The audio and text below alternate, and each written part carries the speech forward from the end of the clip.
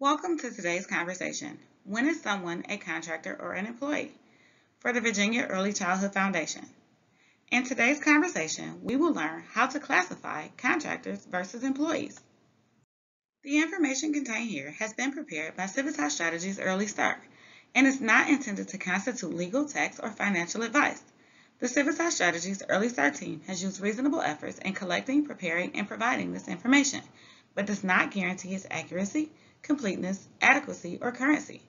The publication and distribution of this information are not intended to create, and receipt does not constitute an attorney-client or any other advisory relationship. Reproduction of this information is expressly prohibited. In today's conversation, we'll go over the difference between a contractor and employee, and we'll learn how to classify your employees. Hiring somebody to help you with your childcare business can be one of the best decisions you can make.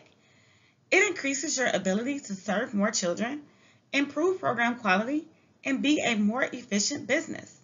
However, there's a question that often comes up: is my hire a contractor or an employee? The risks are real, and knowing the answer can save you a great deal of time and money. What's the issue?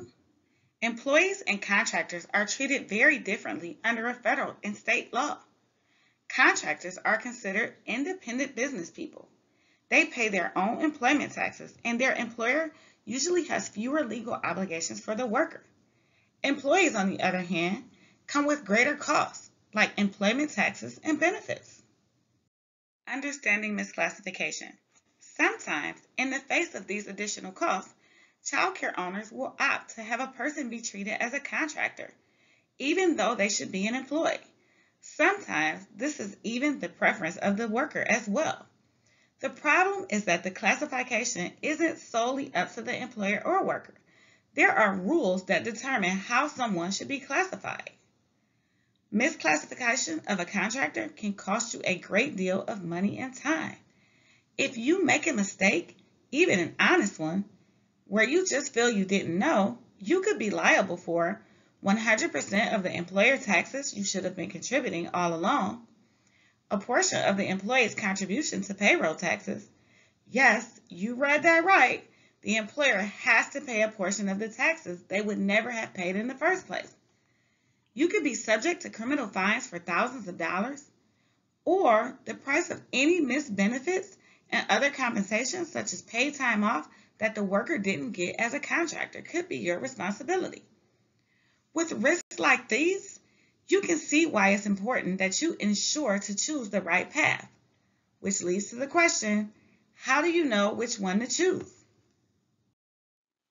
We'll take a deeper look at determining whether you have a contractor or an employee through the three essential elements that define employment: service, wages, and direction or control. The first essential element is service, or type of relationship. Does the person work on a contractual basis or on short duration projects like a contractor? Does the person work for other businesses or just for you?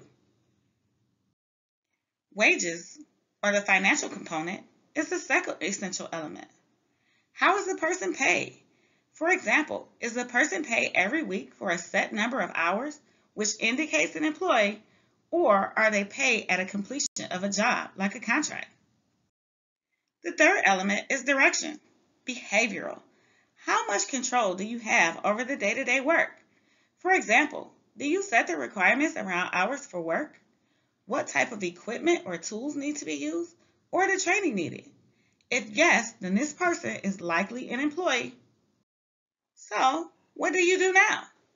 We recommend childcare business owners take 3 actions when it comes to classifying workers as contractors.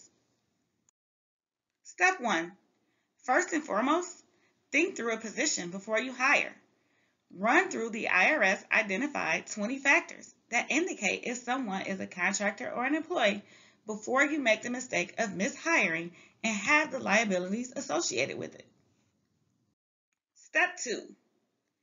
If you think you may have one or more misclassified contractors, stop and do a full assessment by reviewing the 20 factors linked in the written guide. Seek help from a human resource or legal professional on what to do for anyone who is misclassified. Step 3. When in doubt, seek counsel from a human resource or legal professional. As you know now from the possible penalties, potential misclassification is a high-stakes bet, and you don't want to lose. This is one of those times that it's worth the money to invest in professional advice if you have questions or want to be sure how to proceed. You can find available resources at VECF-CSES.com. You can also register for free one-on-one business coaching. Coaching and resources are available in English and Spanish. You can also check out this guidance from the state of Virginia employee or independent contractor from the Virginia Employment Commission at https://vec.virginia.gov/employers/employee-or-independent-contractor.